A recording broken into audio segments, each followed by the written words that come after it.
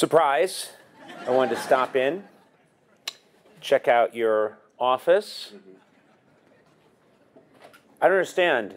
We shot a remote where I completely cleaned out this office. Right. Do you think deep down you want to be clean? I'm open to it. I'm a little bit indifferent. Do you think you want to be dirty?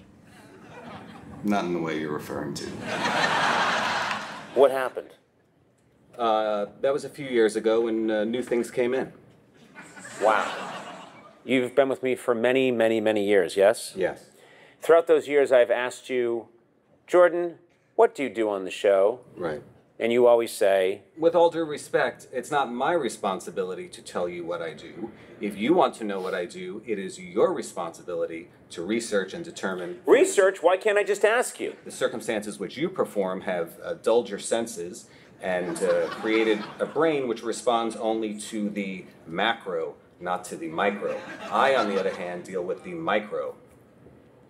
Apparently so does your wife. That's a penis joke. You have a fairly large office. Okay. And I suspect you do nothing. I think it's possible you could do nothing in half the space. Look, I don't follow your logic.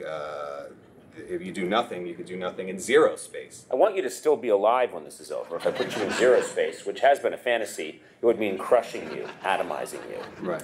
Putting you in a garbage truck and watching it be crushed. Right. And you're talking, but then eventually the talking just starts to get quieter, and then it's just a muffled sound, and then the crunching of bones. But you may have noticed there's... And then a liquid seeps out of the bottom of the truck. That's what you've done. Now, I think you can do nothing in half the space. And so what I'm going to do is cut your office in half. Okay? Jordan. Right. Does your ass need to be so close to my face during this process? Was that part of the requirement? Because you don't need to bring it any closer. The intended effect has been achieved.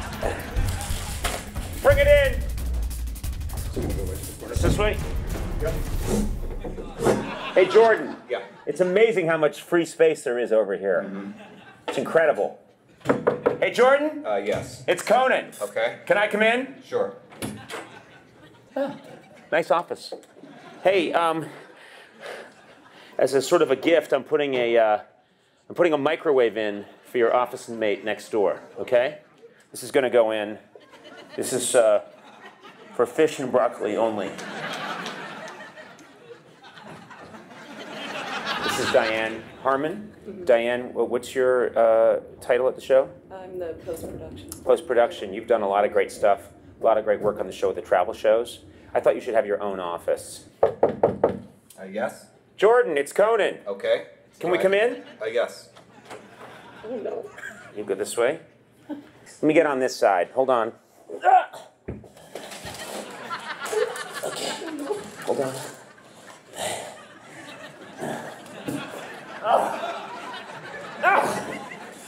You hungry at all? Sure. Would you like some lunch? Okay. Okay. How do you feel about fish and broccoli? I give it 3 minutes. I want you pretty much constantly cooking fish and broccoli in this microwave, okay? Sure. Okay. I feel bad that you lost your window. Okay. You would like some natural light, wouldn't you? I do appreciate airflow and sunlight, sure. That's a simple yes. I'm going to solve that problem right now. Would you put these on, please?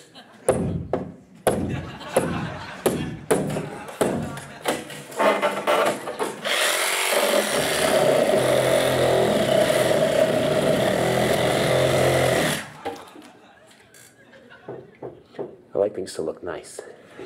Don't let it be said I don't do everything to achieve maximum efficiency here at the Conan Show. I took one office, turned it into 2 offices. I guess you could say I'm the best guy ever, huh, Diane? Mm-hmm. Just say yes. Yes, yeah. What about you, Jordan? I would not say that. Sine Claude McNulty, what are you talking about? It sounds more like Jasmine to me. he didn't know what he was doing. You got to hit that hole.